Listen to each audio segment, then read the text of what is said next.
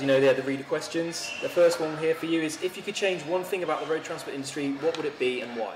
So I think one of the things that needs to be explored and developed ideally is a truck lane. We've tried bus lane, it worked in various degrees in the cities, but on motorways, if we could free up a lane for trucks, it would also free up the other lanes for the other passenger vehicles, and that should, in theory, smooth the flow of traffic, would make things smoother to run, and could be a precursor to setting the environment for autonomous vehicles. If you could swap bodies with someone for the day, this is a very strange question, who would it be and why? And what would you do as them?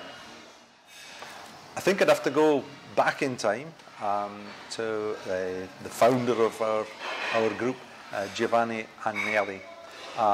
He was the patriarch of the whole group, from Fiat 500 in its original form right through to the fastest and most luxurious Ferraris, but also the agricultural, the construction, and our own Iveco product group. So I think he did a fantastic number of things. He was driven, absolute brilliant guy. If I was to change something or do something slightly different, I think in the 30s when they had gas vehicles, that's something that maybe should have been pursued a little bit further, so that today we'd had gas vehicles that had been on the road for 30, 40, 50 years or more.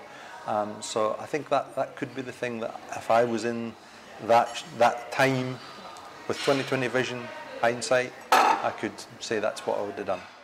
You've said yourselves that your large vans like the 7-ton daily are increasing in sales and taking share away from 7.5-ton trucks. How long do you think light trucks have left, and are they becoming more irrelevant? So yes, I think there is something in that. Although interestingly, the 7.5-ton to 16-ton market has grown in the last 2 years, but we definitely see a lot more interest in the truck-based, Eurocargo-based trucks at 10 and 12 ton, particularly at 12 ton, where it can have the same footprint as a 7.5 ton. So why wouldn't you take the extra payload? The issue's been about the driver licence, but as time goes on, there's fewer and fewer people got the benefit of that driving licence, and the operators are quite eager to have well-trained, properly licensed drivers for that. So that's the way we see things going.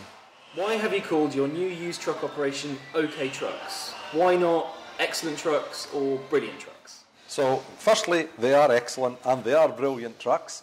But the OK Truck brand is actually our global brand for pre-owned high-quality vehicles.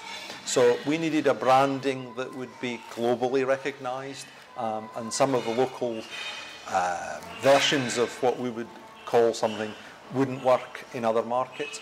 So we're going for a prestige, high-level truck offering with the OK Truck brand. Something that was lost in translation then, maybe? Probably something that was easier to be recognised globally, because the OK sign is recognised as everything's good.